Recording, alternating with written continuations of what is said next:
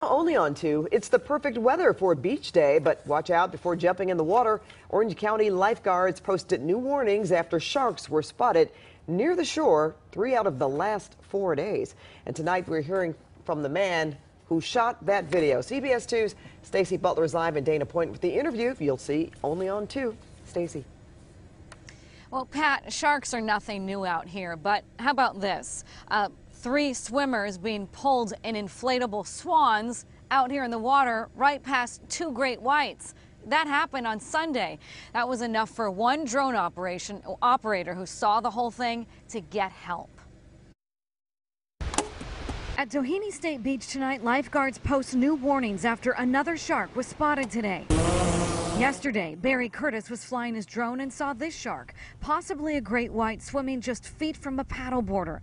It's a common sight, but what he saw in the water Sunday evening had him worried. I was standing right here, and I spotted one, then I spotted 2. Great white sharks over 6 feet long. He says he called a lifeguard over to look in his viewfinder. And then we saw the inflatable coming in here, towing 2 big giant swimming pool swans really close to the shore, right through the exact area where those sharks had been for the last hour or so. Curtis says the lifeguard ran to alert a supervisor. He saw that, and that's when he got on his radio and he said, I'm going to try and call the shore boat to go out and tell them to leave the area. But there wasn't time. Seconds later, he says another lifeguard ran into the water with his paddleboard to warn them. They had just towed right by both the ones that I had been filming, and they had no idea there were sharks in the water.